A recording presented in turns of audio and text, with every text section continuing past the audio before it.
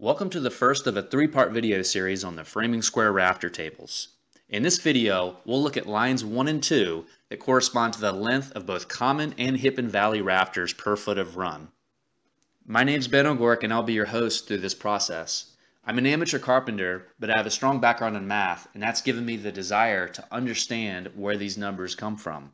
In this series, we're going to look at the numbers under the 4-inch mark. These numbers correspond to a roof that has a 4 and 12 pitch.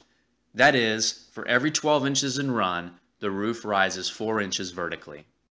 The first number we're after is 12.65, and the way you would read that is 12.65 inches. That's the length of the common rafter per foot of run. In these examples, we'll be using a hip roof. And common rafters are going to be at a right angle to the plates and also to the ridge. We're using the 4 column on the framing square, and that is a 4 and 12 pitch, 12 inches of run, 4 inches of rise for the roof, and that applies to the common rafters. Think of this as a piece of a common rafter. Maybe a 12-inch piece right there. Then the rafter is the same length as the hypotenuse of this triangle. Now, if this is the A side and this is the B side, you probably know the relationship in a right triangle, a squared plus b squared equals c squared, where c is the length of the hypotenuse. That's also the same thing as saying c equals the square root of a squared plus b squared. Let's go ahead and use our calculator to get that number. A squared, 12 times 12, 144. 4 squared, 16.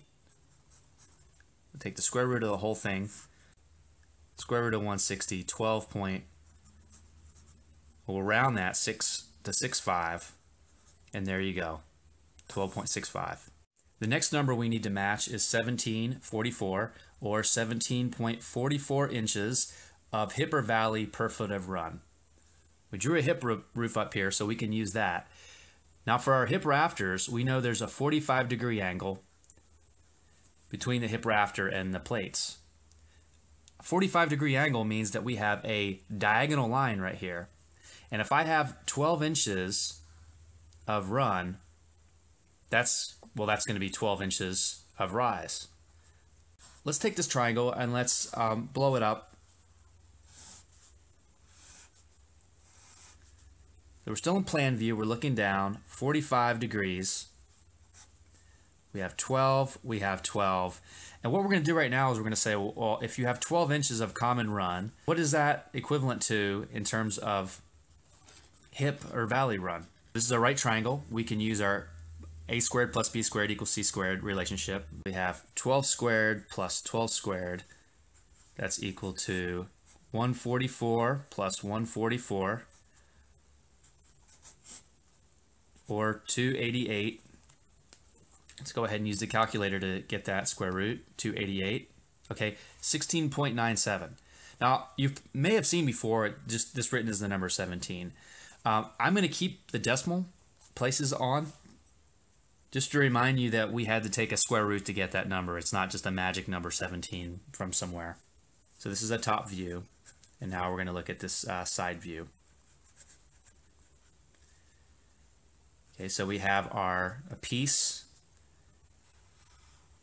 of our hip rafter. We have a piece of our hip rafter, but as our common rafter moves 12 inches, our hip rafter actually moved 16.97 inches. And in that same distance, as it moves 16.97 inches, well, a common rafter only went 12 inches. And since we know that our roof is a 4 and 12 pitch, we know that by the time the hip rafter got to the corner of the triangle, it only went up 4 inches. So actually the pitch of the hip rafter is 4 in 17, or to be more precise, 16.97. Now we're back at the same place we were at before with the common rafter. We use a squared plus b squared equals c squared to get this side, and that's going to be our answer. Well, we know 4 times 4 is 16, so I'll go ahead and put that in there. And then 16.97 times 16.97 Okay, plus 16. Take a square root of that number, and we have 17.4, and the 3, 5 rounds up to 4. And there we matched our number. That's the size of the hypotenuse here, and representing the length of the hip rafter per foot of common run. This concludes lines 1 and 2 of the Framing Square Rafter Tables. Stay tuned for the next video where we'll look at lines 3 and 4 and calculate the difference in lengths of hip jack rafters with both 16 and 24 inch centers.